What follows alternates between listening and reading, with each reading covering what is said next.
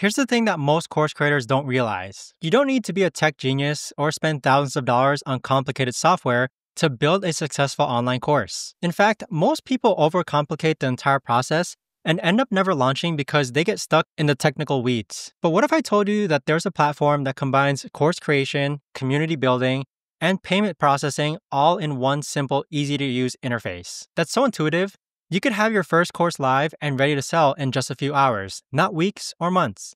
In this complete beginner's guide, I'll show you exactly how to use Skool to build, launch, and scale your online course from scratch. We'll cover everything from how to set up your Skool community, how to host your online course, and how to schedule events so that you can engage with your students. Whether you're a coach, consultant, expert, or someone with valuable knowledge to share, this step-by-step tutorial will transform you from a complete beginner into someone who can confidently create and sell online courses that actually get results for your students. If you want to follow along with me in this tutorial, you can join Skool using the link below for a free 14-day trial. It's the easiest way to get started and see how everything works in real time. Let's start by getting you set up with Skool. So click on the link down below in the description and you'll reach a homepage that looks like this. You want to go ahead and click on this button here where it says create your own, and simply just click on create your community. And you do have some basically social proof here that you can see that this click free Skool makes around 6,000. This one here makes 32,000. Click on create your community and let's enter in your information. And then go ahead and create a password and then click on sign up. Once you click on sign up, Skool is going to send you a code that you need to go ahead and verify. Now from here, you need to select a Skool plan.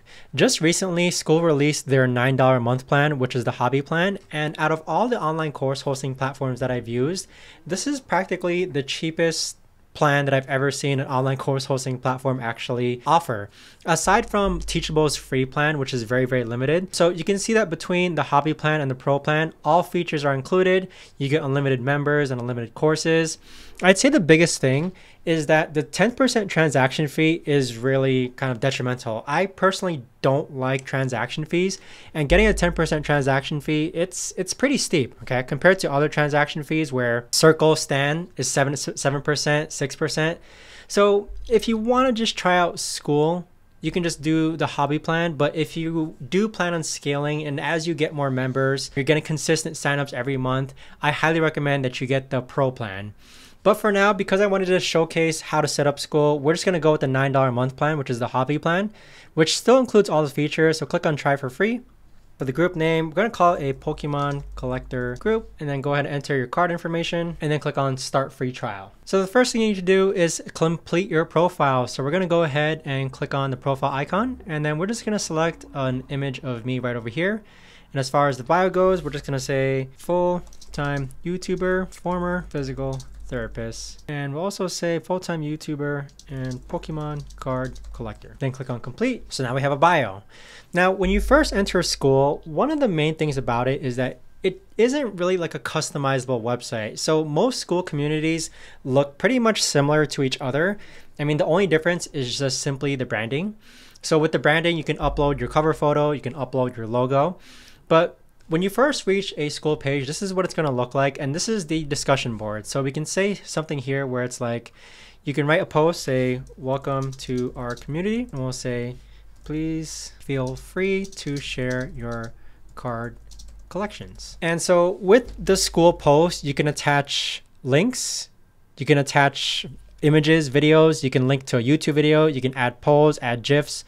And one thing I like about Skool is that you can make like different filter discussions. So maybe you want to have discussions related to card collecting. Maybe you want to have discussions related to figurine collecting. Maybe you want to have discussions related to investing. So with Skool, this tab right here, or this drop-down menu, is really useful when it comes to filtering out different messages. But we're just going to keep this as general discussion and then click on post. And now we've made our first post within the Skool community.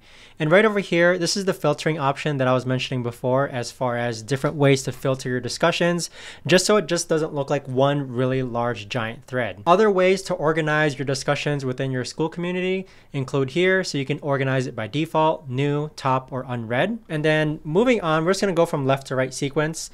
If you click on Classroom, this is where you're going to upload your course. So if we click on New Course, we can call this 0 to Pokemon Card Collector. So I'm going to create a mock course teaching people how to collect Pokemon cards, for example.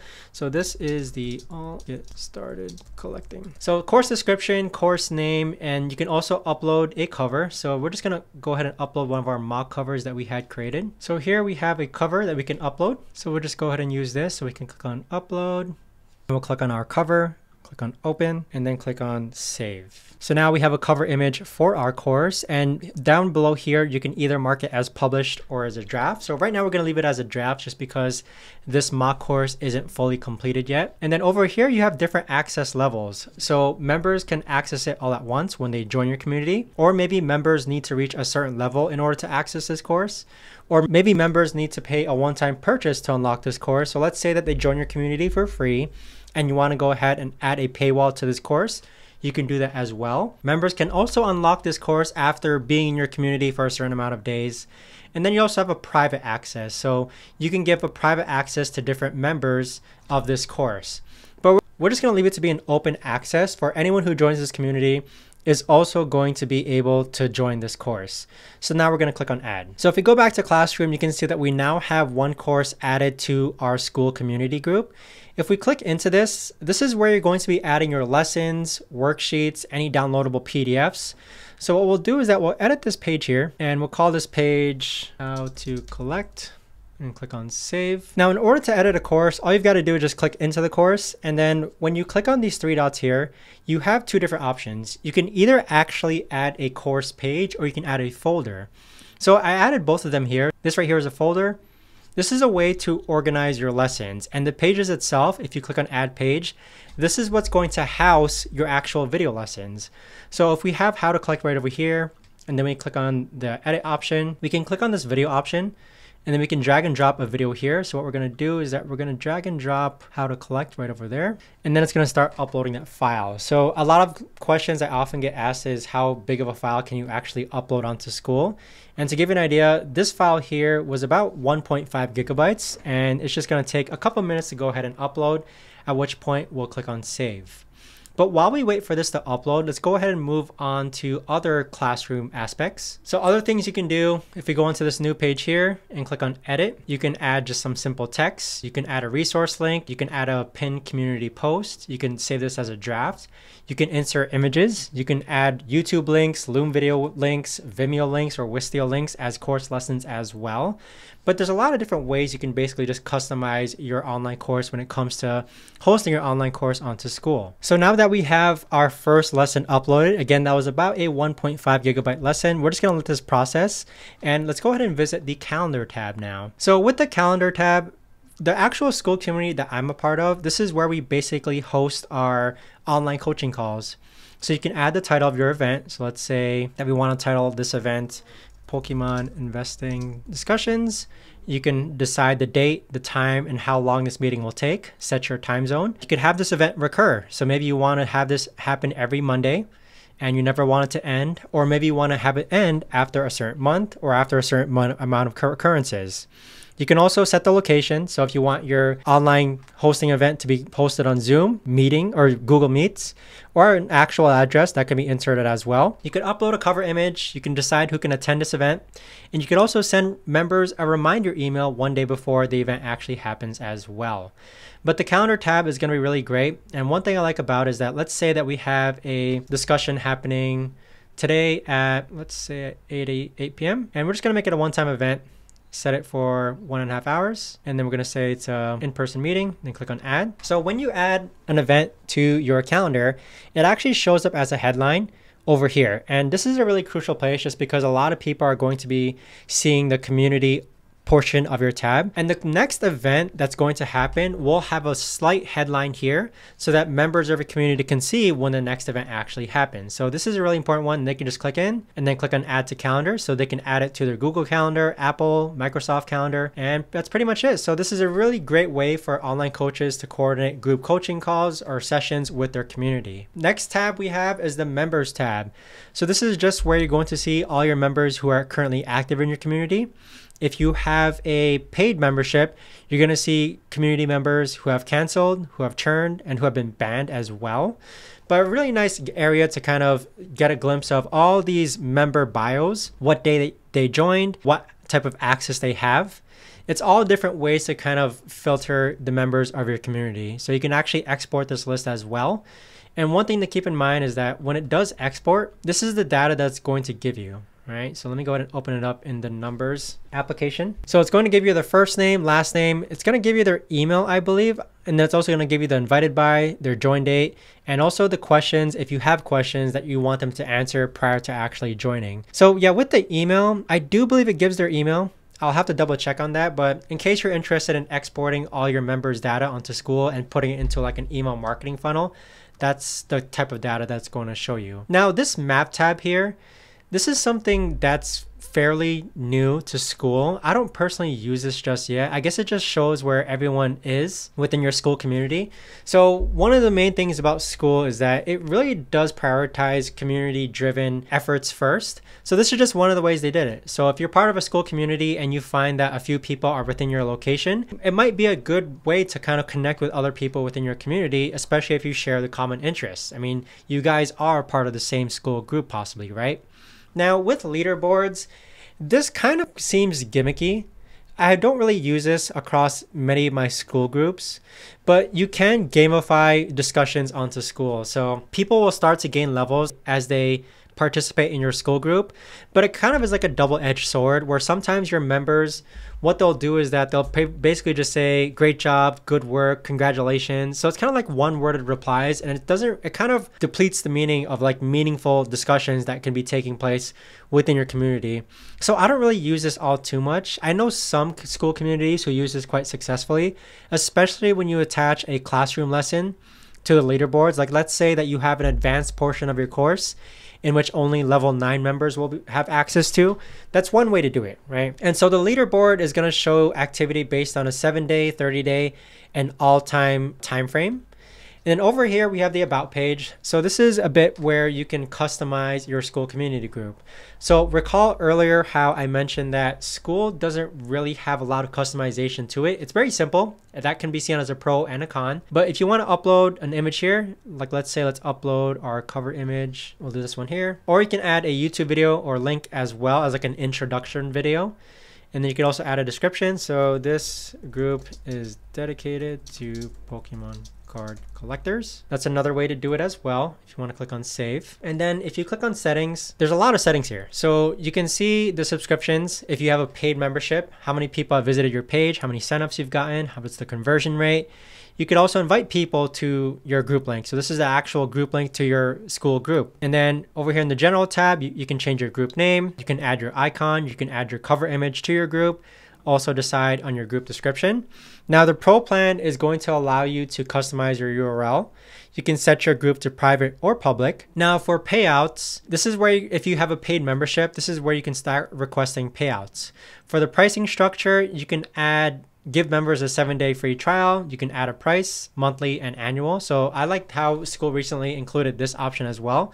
Or you can include a one-time payment for people to join your Skool group as well. If you want to offer affiliates, Skool already has that integrated within its platform. So as people start to join your Skool community, you can offer them a 30% affiliate commission.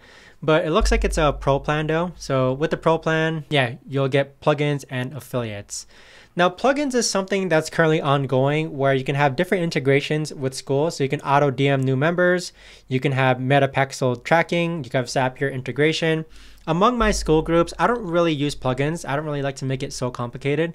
But even so, this is the membership questions where you can actually turn on if you want people to answer questions prior to joining your group. Now with tabs, I always recommend keeping these on. I mean, the map tab is the newest tab that I've seen. Maybe you don't want to display where member locations are within the world. And then with categories, this is the filtering option that I mentioned earlier in the video where you can add different filters for your discussions.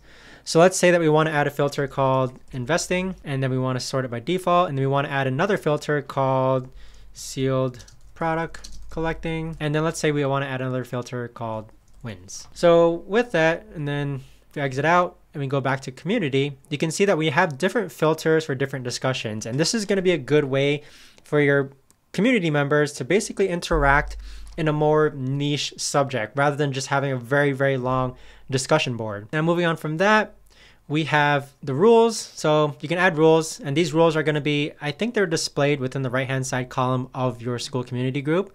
You can also make it so that your Skool community group is discovered by the actual Skool search bar. And then you have metrics here, just another way to actually look at your total members, your active members, and your daily activity.